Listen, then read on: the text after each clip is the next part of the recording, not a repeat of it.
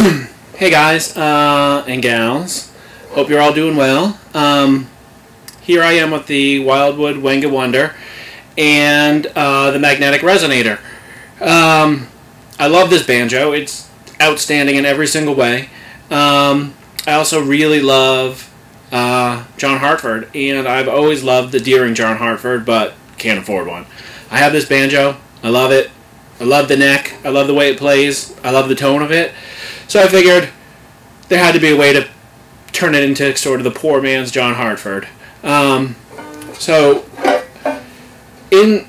an older post that you can look up under my name that has how I made the Mark I of the Magnetic Resonator. You can see inside of here there are these tabs that I made from some picture hangers that I bent, and then I attached them to the nuts inside of the rim of my banjo. I got this resonator a few years ago, thanks John, for a project that I was going to do that really never came to fruition. Inside of this you can see I turned this disc, sphere. My wife had a much better word for it that I cannot think of right now. And inside here are some rare earth magnets. They're very strong, but the field is kind of small. Let's see what I can find that's metal. Okay. I happen to have a Leatherman, which is metal. So it's not till about, if I hold it the distance of my thumb away from the magnet, I can barely feel the pull of the field. When I get a little bit closer than that, then I can really feel the pull of the field. These are strong, but I'm not sure that the field is huge. So I don't know that there's necessarily any problem with your credit cards or a microphone, because the field is really small. Powerful, but small and contained, I think. I went to art school. I'm no scientist by any stretch of the imagination. So there may be people that know way more about magnets than me. All I know is that they stick to metal, and that's about it. So anyway, I recessed these magnets into this disc so that they matched up with the tabs that are inside the banjo. So this is the resonator. It's just it's a no-name. I think it's maple. It may not be. It may be something else. It's just a resonator that I had kicking around, and it was free. So the object of this whole exercise is really thrift. So I'm going to show you how this goes on. It's pretty straightforward. You just sort of slide it on. And then now that it's on, it doesn't want to come off. The last version, because there was a gap in between the inside rim of the banjo and where I had the magnets, the posts, there was a lot of play, and when I put it on my knee it kind of came off. But this isn't really coming off. It's pretty secure. I can play with it on my knee. I can twirl it around if I wanted to be ZZ Top, but you know I don't.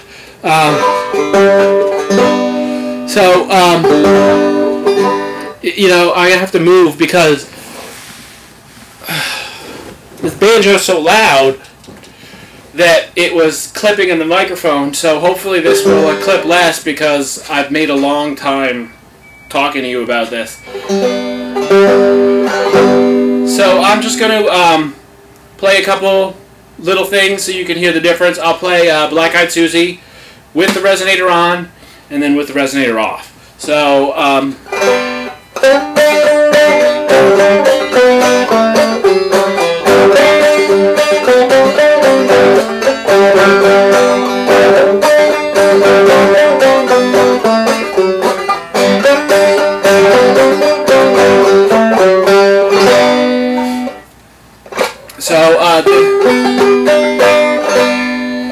that's the sound of it with the resonator on. To take the resonator off is that easy. And now here's, you know, a little bit, you know, more classic kind of open back sound.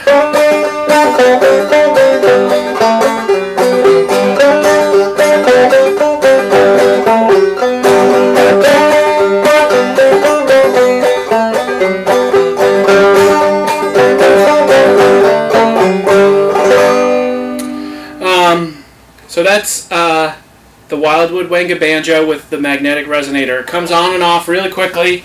I noticed people have asked me about how I think it affects the tone. It's really hard for me to say, you know, whether or not the disc necessarily affects the tone, because the resonator affects the tone, and I don't have a way to check the resonator, you know, without the disc because it's already on there. But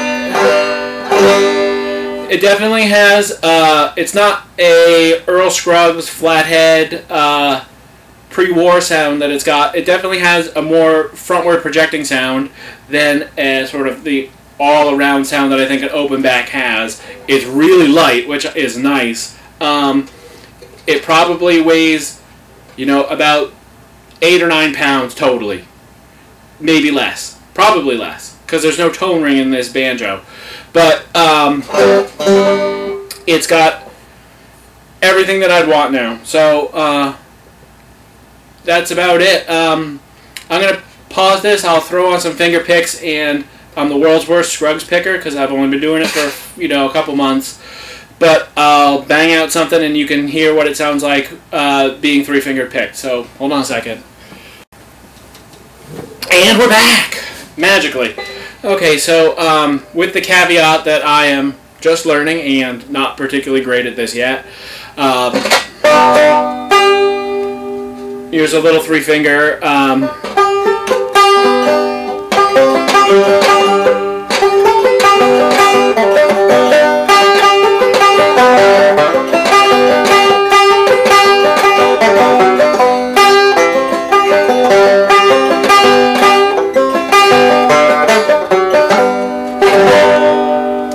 So that's it with picks on, and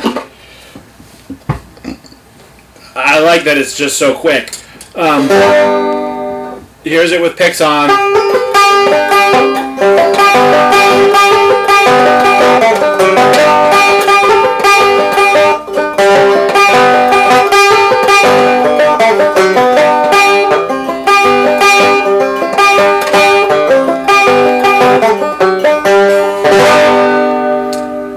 You know, they just have a little bit of different timbre.